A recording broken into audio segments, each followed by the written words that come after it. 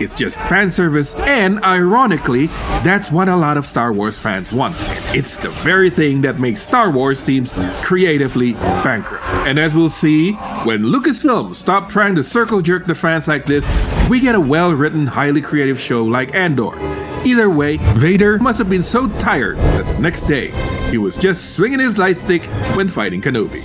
And the fans really did try to quote-unquote fix this by making a fan film that made the fight look badass. And it worked, people love it.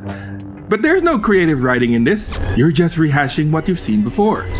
Because the Darth Vader hallway scene was such a success in Rogue One, that's why we have another one with Luke in the hallway destroying the Dark Trooper like Swiss cheese. Even at the expense of the main character, who had to endure extreme difficulty just to kill one, only to have Luke Skywalker show up.